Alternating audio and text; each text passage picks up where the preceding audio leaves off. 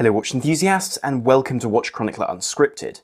In today's episode, I'd like to consider whether the internet has ruined watches. Now, this seems like a very bold statement to start a piece like this with, but I think it's a fair question to ask, because the internet has been around watches for around 20 years now, since the earliest forums at the turn of the century, and the internet has become the greatest repository of watch-related information we could ever have imagined. It's brought great riches in the forms of articles and great depths in terms of research and information. But then you do have to ask whether it's brought undue stress on the watch industry to the brands participating and created unrealistic goals in this market, whether it's inflated the market beyond control. But then again, you could ask whether it's saved the watch industry in the face of new technology. This is particularly important to consider when the next couple of years show a great deal of uncertainty economically, but also in terms of there being an enormous oversaturation of watch brands offering very similar products. We also have a time during which it seems like watch shows and conventions are struggling to adapt to current circumstances. Just in the last few days, we've received information from both Baselworld and Watches and Wonders, with Watches and Wonders announcing that it will be having a new show in September in China, presumably to tap this enormous market. And then we have an update from Baselworld, or what was formerly Baselworld, that it will be having a show in April 2021 and an ongoing internet presence in the months prior, in a way exactly what Watches and Wonders have done. But talking about those shows really is just scratching the surface. So in today's episode, let's look into how the internet has changed watches and what it means for the future. This week's episode is sponsored by Raj, the maker of unique watches for those who relish detail and innovation at a sensible price, but more on that later.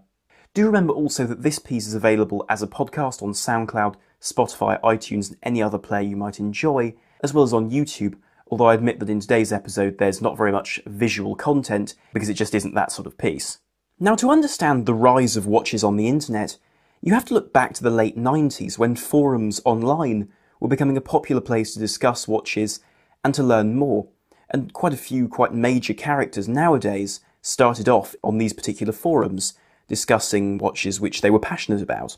Of course, early on there was a great deal of misinformation though, and unsurprisingly, since these forums didn't have any official backing or standing. But then one does also have to consider the fact that it isn't surprising because even today a lot of brands don't know about their histories. And I'll spare any brands from being named here, but I do know a fair few who've been questioned about some pieces which are very commonly known by collectors and general enthusiasts about the brand, and they really don't have a clue what you're talking about, which strikes me as absolutely staggering that there wouldn't have been some kind of documentation of the watches they produced or of their history.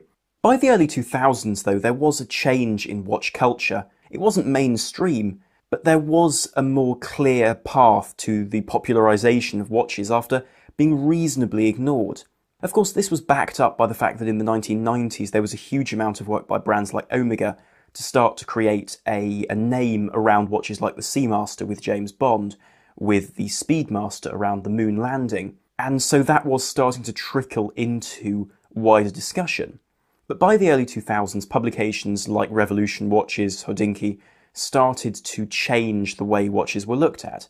This meant that watches weren't confined to enthusiasts considering very fine details and points, which are of fairly small consequence to the vast majority of people who enjoy watches, but this was also a time when the collectability of watches was starting to come into discussion.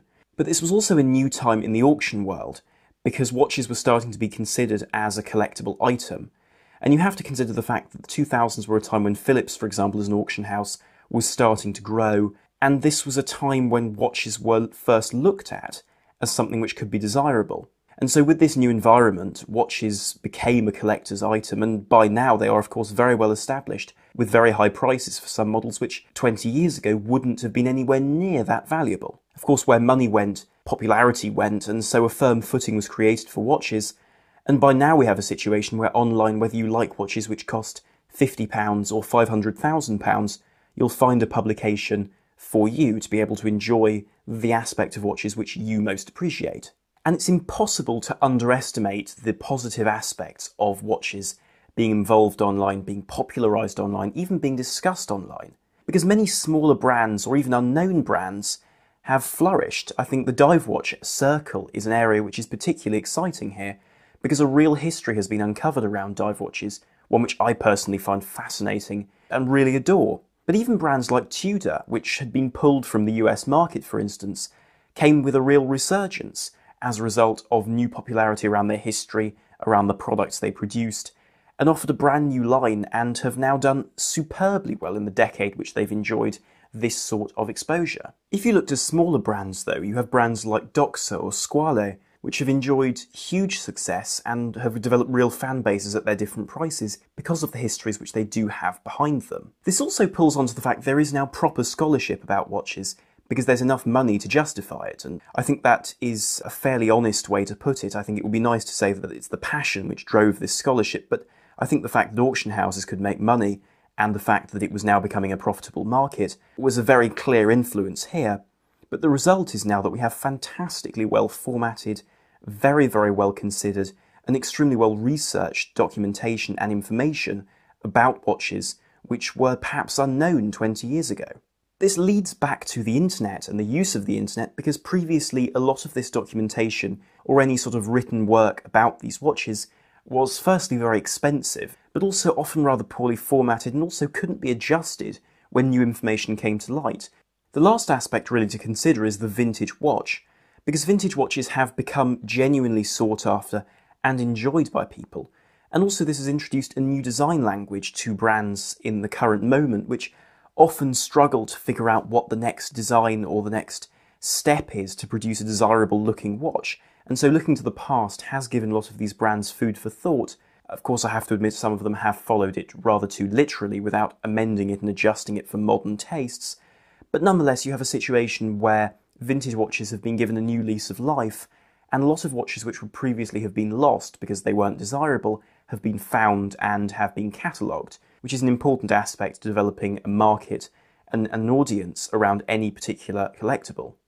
But before considering the opposite side of the argument, the sponsor of this podcast is Orage, a brand which started with its own movement and created a company around it.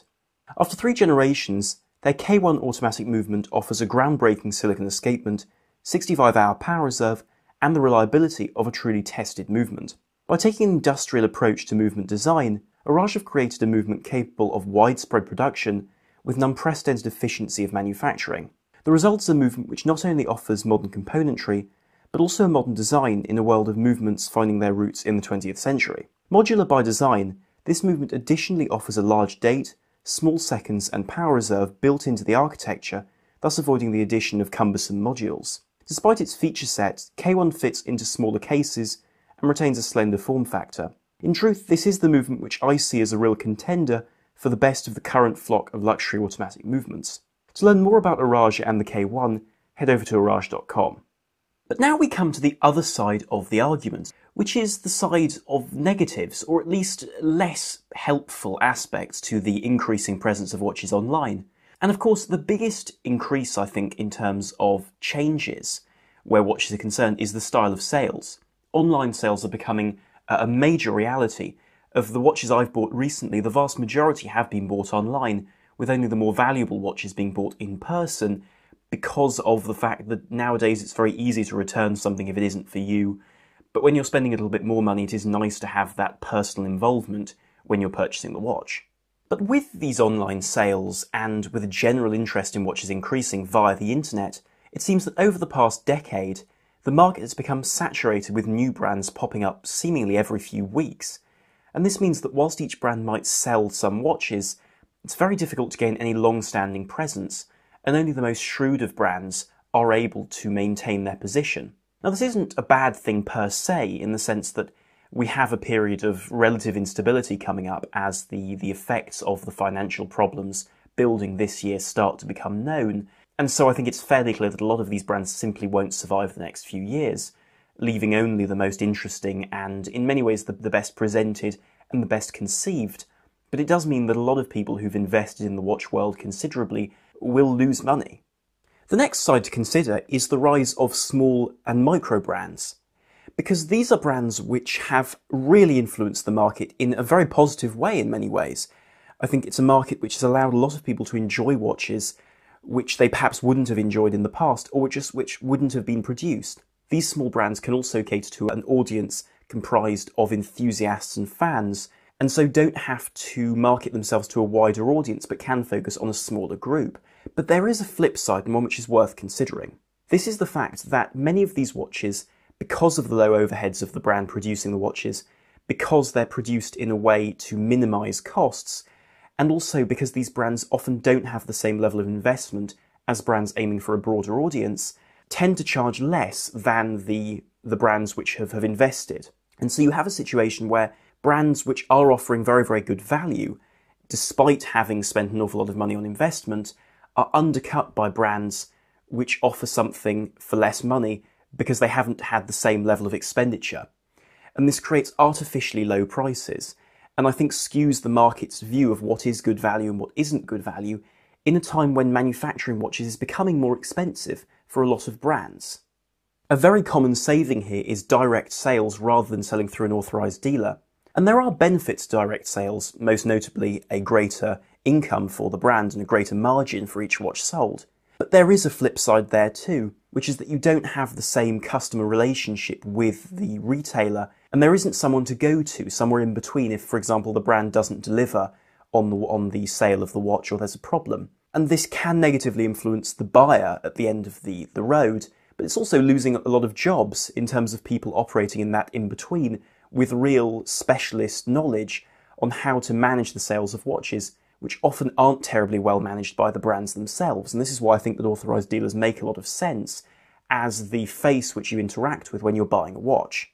In my opinion, the most interesting side to the impact of the internet on watches, which is again both positive and negative, is the influence of fan bases, of forums, and of enthusiasts groups. Because these have the benefit of allowing people to really discuss and enjoy their passion, and that's fantastic, and something which was long lacking in this field of watch enthusiasts who often were fairly isolated and just enjoyed the watches on their own. So being able to speak to other people about it is a really very nice community aspect and gives a nice feel to the watch industry in general. But there are some negatives too, and often when brands follow the enthusiasts' views too closely. A really good example would be the Sinn U200, a watch now discontinued and replaced by the much more sensible U50. But the U200 was a 2000 metre, 37mm dive watch, and it's the sort of watch which a lot of enthusiasts said, yes, we do want to have this, we want a smaller dive watch for smaller wrists, and that's the product we want to buy. And the result was that Sinn produced this watch, a quite thick, very resilient, but thoroughly misproportioned watch for an audience which ultimately didn't exist. There were far too few people to buy the watch, and those who did buy the watch often found that it was too small anyway and wanted something larger because the proportions were right. And this is a typical example of a brand producing a small dive watch for the current fad of producing smaller watches, which tends to appeal to enthusiasts but not to the average buyer. And this is a difficult point because what someone likes on paper is often very different to what they actually enjoy on the wrist when it's designed for them. After all, this is why journalists aren't asked to design watches, because the truth is I don't think any journalist would view themselves capable of doing so, because that's a specialist job for someone who really knows what they're doing.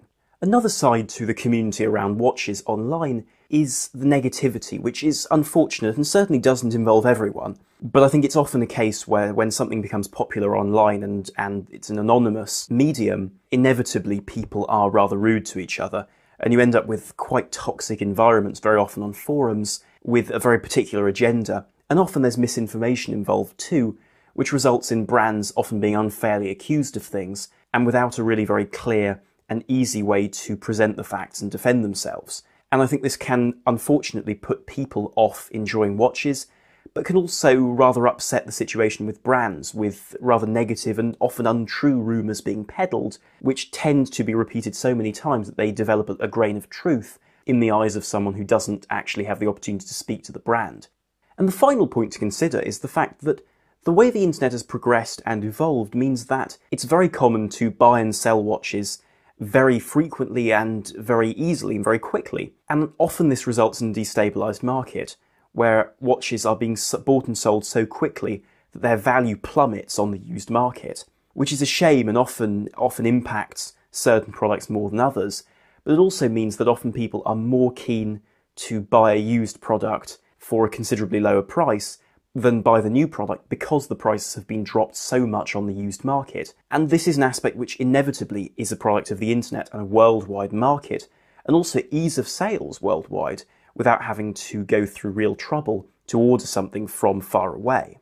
But of course this is a debate with endless different views and perspectives, and so I'd be fascinated to hear what you have to say about it in the comments section below. Of course, if you enjoyed this piece, whether on YouTube or anywhere else, do like, share and subscribe to help us, because it really is much appreciated and means that you'll be able to catch all the latest podcasts, videos and articles, whether you're listening to them, watching them or reading them on watchchronicler.com. But thank you very much for listening. This is Armon from watchchronicler.com, out.